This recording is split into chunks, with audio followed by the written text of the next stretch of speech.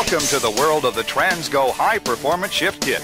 In this video presentation, we'll show you step by step how to beef up your Turbo Hydromatic 350 transmission fast and love it. This transmission is about to come alive. To refer to the written instructions while you are watching this installation video. It shows a typical installation with the trans still in the vehicle. It will help you install this kit with confidence. While you are watching this video, stop the tape often and read the instructions. The booklet has the specific instructions. Follow the booklet to the letter during the entire installation. During the installation, finish and review each step before moving on. When installing springs, follow the instruction sheet for customizing options, size, location, and color. When drilling holes, follow the instructions for their location, size, and customizing options. If your trans is out of the vehicle, follow the lower half of page 6. These changes will improve durability. These are the typical tools needed to do the installation. First, let's road test the vehicle to see if the transmission is in good working condition. We just want to make sure it has 3 forward gears and reverse. Let's raise the hood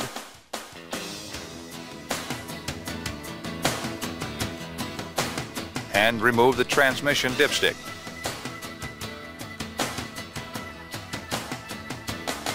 Remove the air cleaner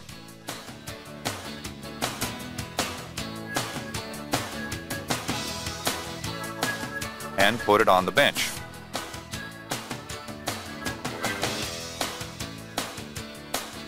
Disconnect the TV linkage at the carburetor.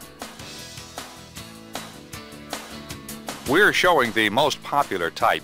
If your linkage differs from the one shown here, it probably is located down by the gas pedal, and you should refer to a shop manual for instructions on how to unhook it. Okay, let's jack the front of the vehicle up like this and place 2 stands, one here and one here.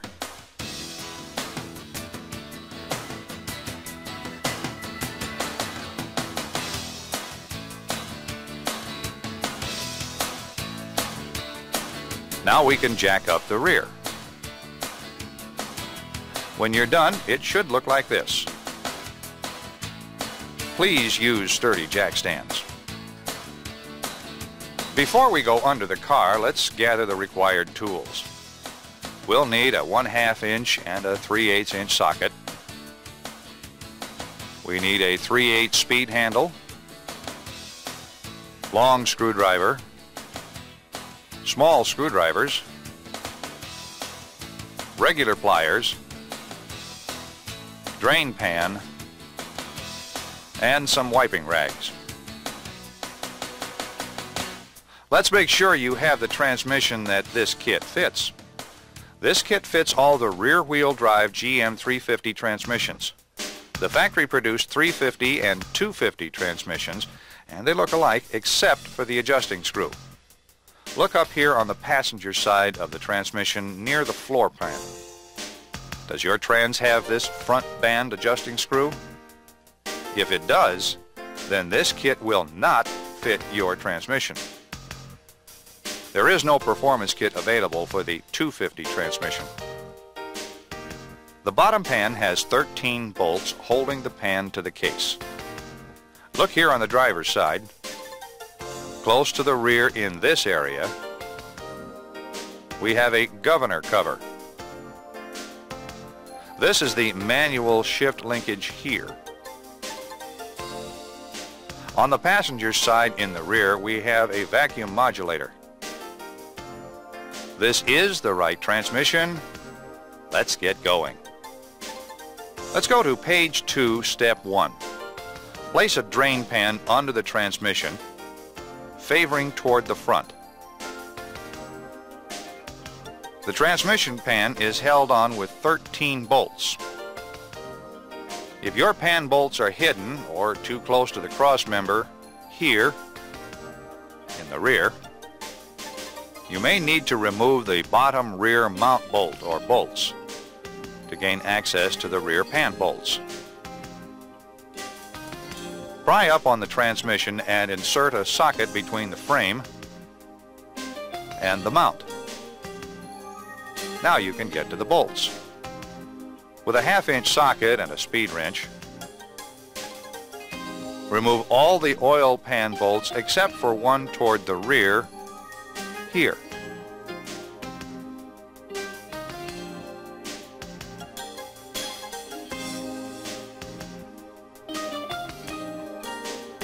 If necessary, pry the pan loose like this. Then loosen the last bolt slowly and let the oil run over the front edge of the pan. Lower the pan.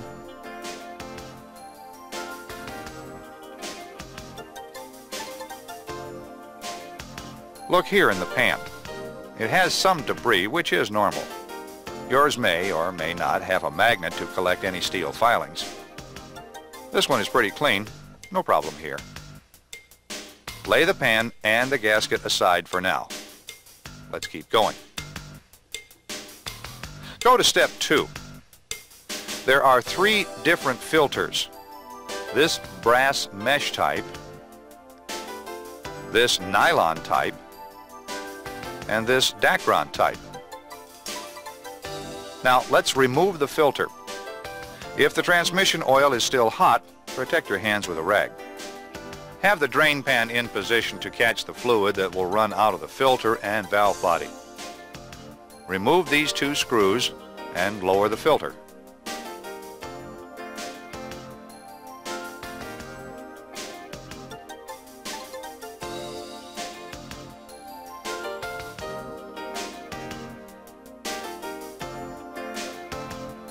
Place the filter and screws into the transmission pan. Page 2, step 3. Have a buddy move the shift lever to manual low. Pull the wire retainer clip and remove the shift timing lever.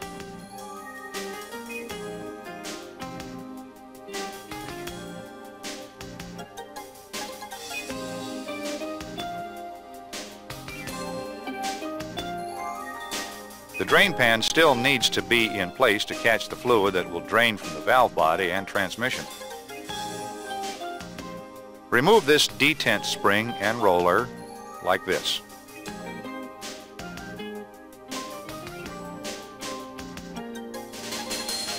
Remove all the other bolts with a 1/2-inch socket and speed handle, except for this last bolt here.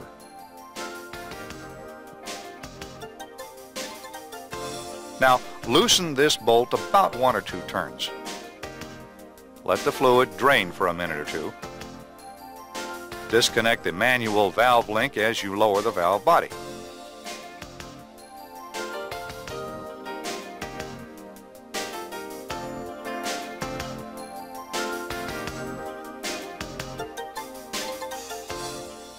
Your intermediate servo may come out when the valve body is lowered. Don't worry about it. We'll show you how to install it later. Turn the assembly over and lay it in the pan. Go to page 2, step 4. Take a pan bolt and screw it into the separator plate finger tight.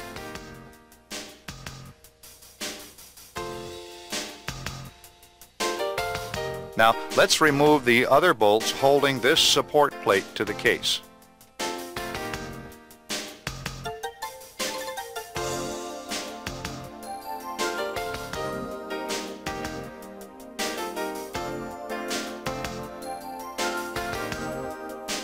Put the bolts and plate into the pan. Now we can remove the temporary bolt from the separator plate and lower the plate. There are 4 check balls on the top of the plate. Don't worry, the kit furnishes new balls and the instructions and video show where they go. Lay these parts in the pan.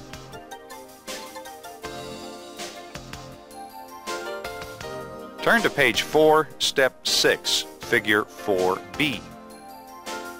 If the intermediate servo piston came out when the valve body was lowered, that's okay. If not, pull down on this pin to remove the intermediate servo parts like this.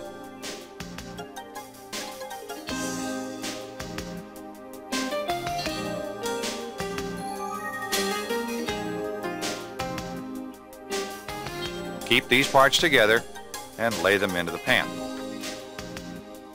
Let's take these parts to the bench. Clean these parts and lay them out.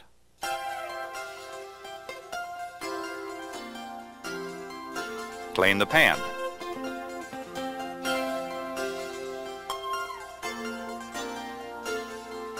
Now we'll assemble the intermediate servo like this.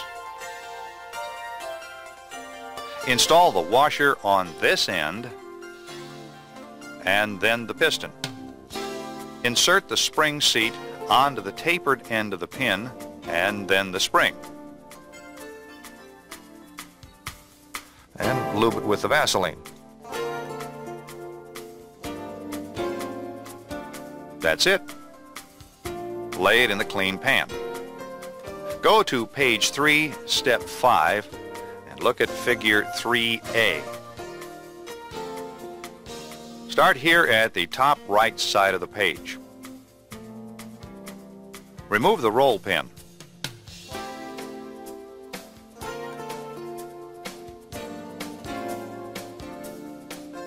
Now remove the spring,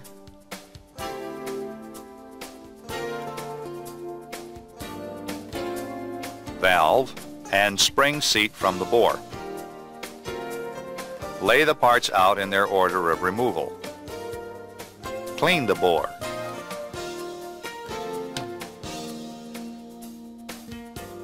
Discard the old spring and replace it with the new one.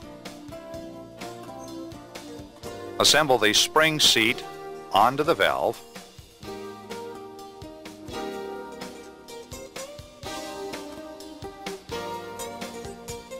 Install the valve with the seat into the bore. Insert the spring into the bore. Using a pair of external pliers like these, push in on the spring and install the roll pin here. Before we install this next spring, listen up. Read this first. Gear command. Gear command allows a shift lever backshift to low gear at any speed. This feature should not be installed in heavy loaded commercial trucks. Although the video shows the gear command installation as part of the regular instructions, the gear command parts and instructions in this kit are in a separate package. Only install gear command in hot rods, off-road, personal sport cars, and personal trucks, where the driver will know that first gear can be obtained at any speed by moving the lever to the 1 position. Okay, in this vehicle we want gear command with the back to low feature for street or strip racing. It gives you greater control of your transmission but still allows you to shift either manually or completely automatic. This feature is also highly desirable for campers and towing vehicles. You can use the engine to slow you down in that tight spot and save your brakes. Look, this Camaro we are working on will be used for fun, either on the strip or the street. We want to be able to go to low gear at any time for quick getaways.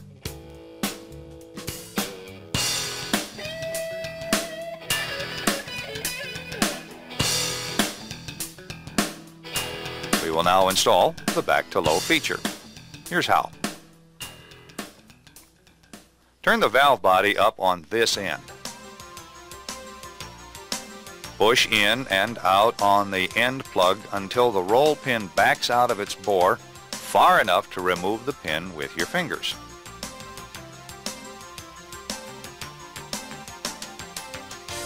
Now remove the plug and spring.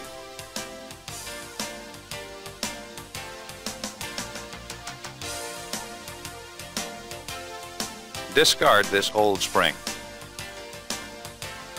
Install the new blue spring.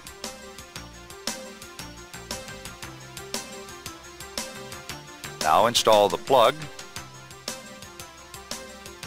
and the roll pin.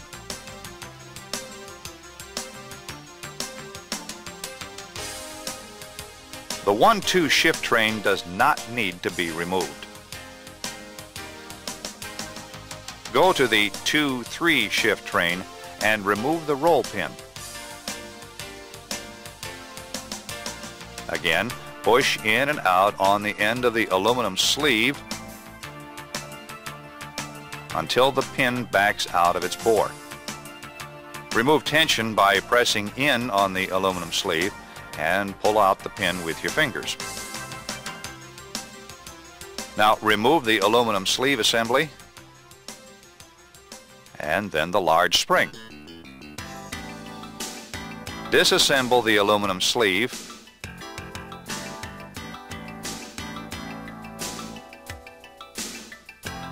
and clean it.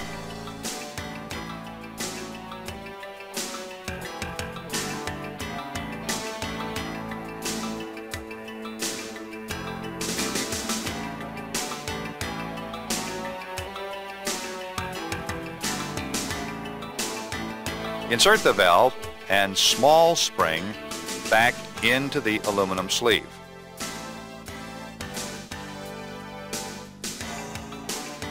Discard this old spring. Install the new tapered spring with the small end first. Now install the aluminum sleeve assembly.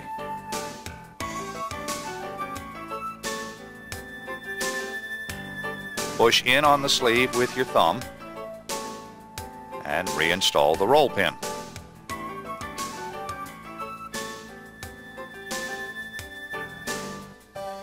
Now go to the pressure regulator valve and remove it by pushing and releasing the sleeve until the roll pin backs out enough to pull it out from its bore. Remove tension by pressing in on the aluminum boost valve bushing and pull out the pin with your fingers. Now remove the aluminum bushing sleeve assembly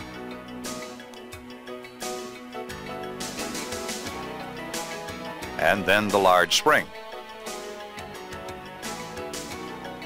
Finally, remove the pressure regulator valve using a small screwdriver to work the valve out like this.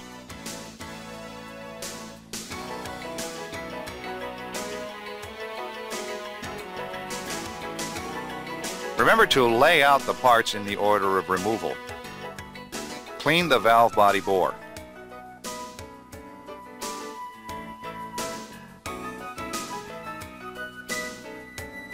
Then disassemble the aluminum bushing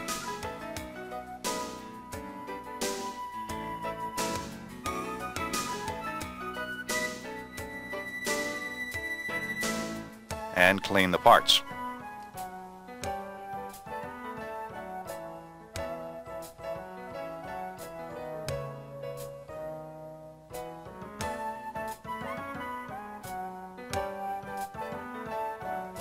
Insert the two boost valves with the small valve first.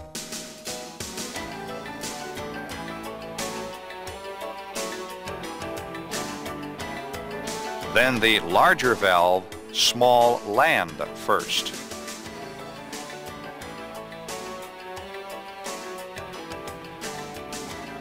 Discard the old spring.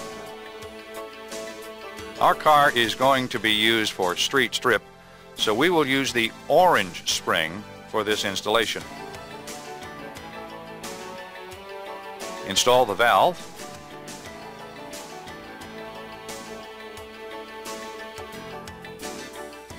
Then the new tapered spring with the small end first. And now the boost valve bushing assembly.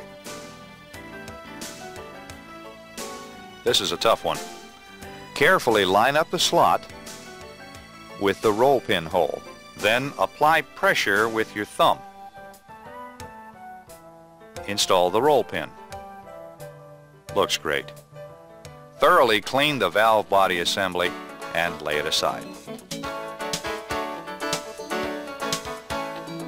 On page 4, step 6, it shows the screen locations if you have any. If you can't see any screens in your trans, it's okay, don't worry about it. Some didn't have any. Page 4, step 7. Smear a little Vaseline or oil on this side of the plate and stick the largest gasket onto it.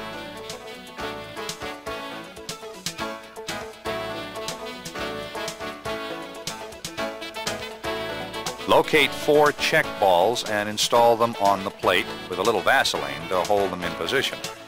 Here, here, here, and here.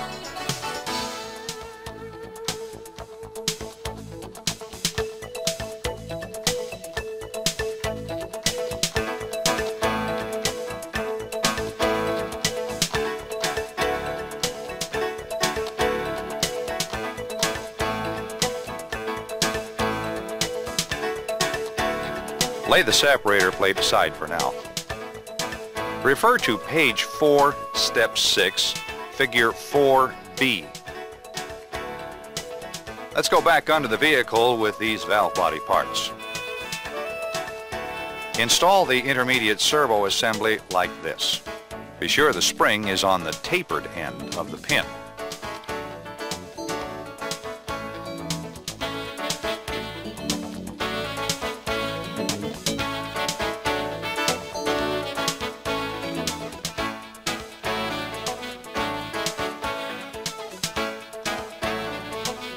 Go to step 8 on page 4 and install the separator plate. Be sure the check balls and gasket are still in place. Place the plate against the case. Temporarily install pan bolts at the A and B bolt locations. Just tighten them finger tight.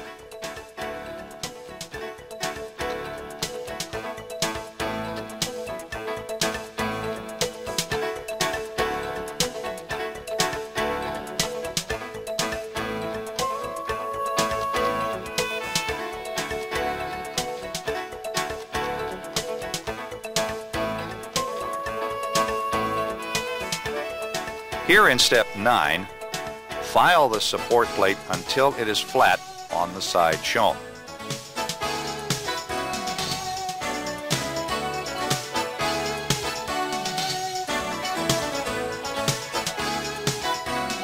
Here on page 5, step 10, install the support gasket furnished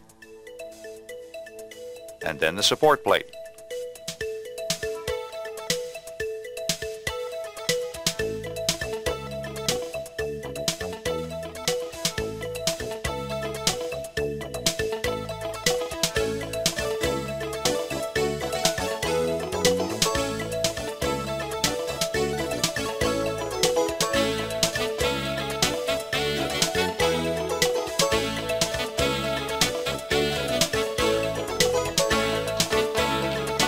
Now tighten the support plate bolts evenly.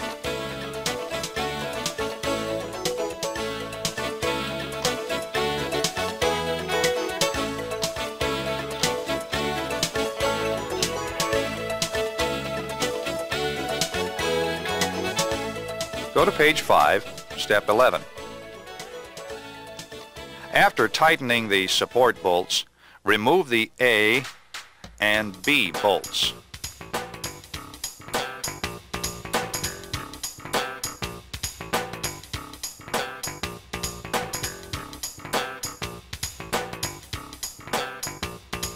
Smear some oil or Vaseline onto the valve body and install the valve body gasket. Now let's install the valve body. Make sure the manual lever link is inserted into the manual valve. Look, this link has to look like this and be able to slide side to side with no binding. Push up on the valve body and install this A bolt first. Now install the B bolt here.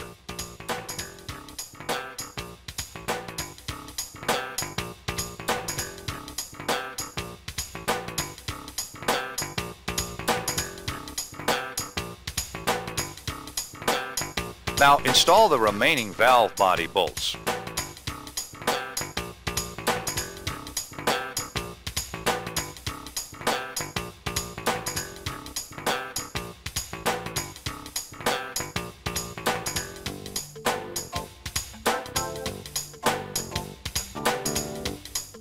Install the detent roller and spring.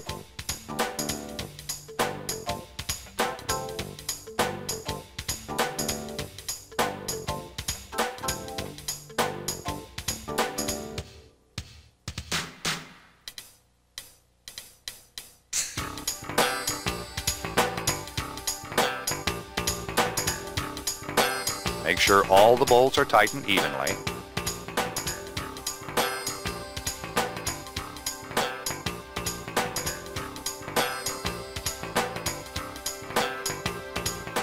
Go to page 5, step 12. Install the shift timing lever using the new spring retainer clip furnished.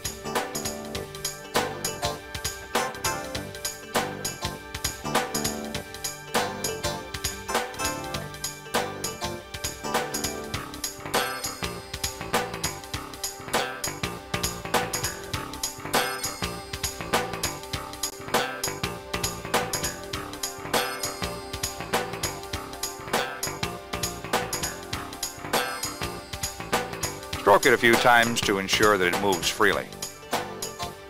Check everything over carefully. Looks good.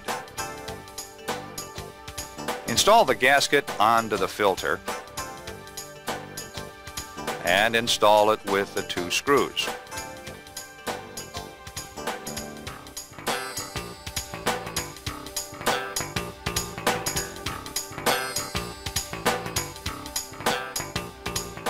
Go to step 16. Place the pan gasket on the pan and lift the pan into place while starting 1 bolt at this side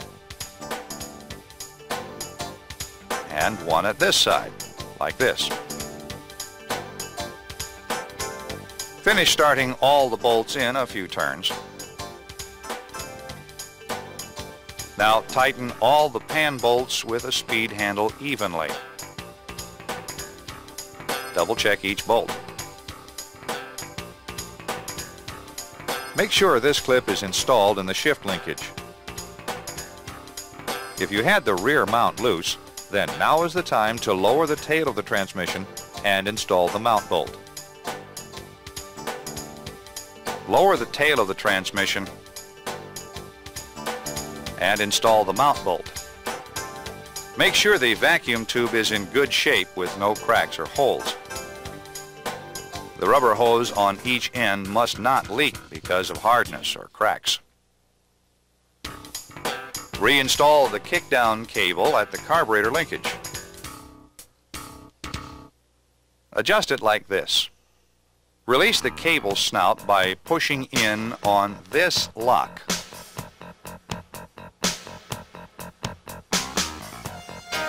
Now have a buddy floorboard the gas pedal. Check to see if this tab is against this stop. If not, bend this bracket here until the tab is against this stop. Still have a buddy hold the gas pedal to the floor while you release this lock tab. Now push or pull this snout away from the carburetor. This is how the maximum kickdown is achieved. If you have unhooked the carburetor springs, hook them up now. On page 6, step 17, add 4 quarts of fluid and start the engine. Now immediately add 2 more quarts and test on gauge for full. Add until it's about a pint low, then road test. After it warms up, we'll check it again. Install the air cleaner.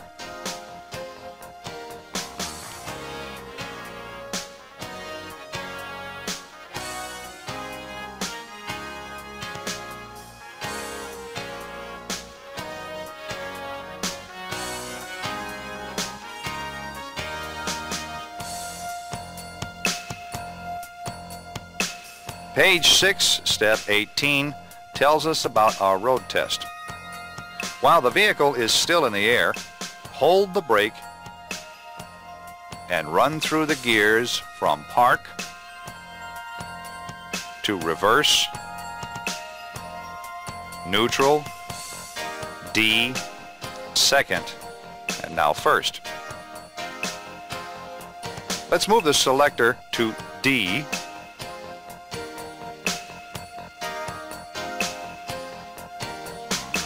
and accelerate, checking for upshifts. As it shifts, watch the speedometer change speeds.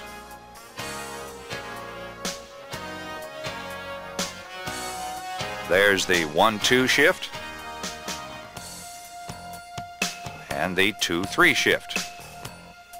Okay, we can lower the car. Double check the fluid level. It's right here, just below the full mark. After our road test, we'll check it again. Close the hood. Let's road test the vehicle and check its new performance.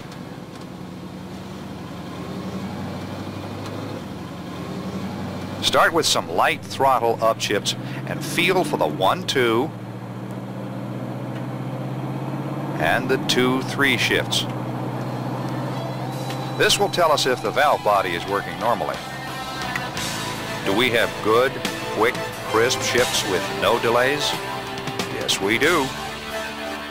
Now, let's try some upshifts at 3/4 throttle to see how the shift gets firmer with throttle. This one is okay. Let's go have some fun. Yes, this transmission has come alarm.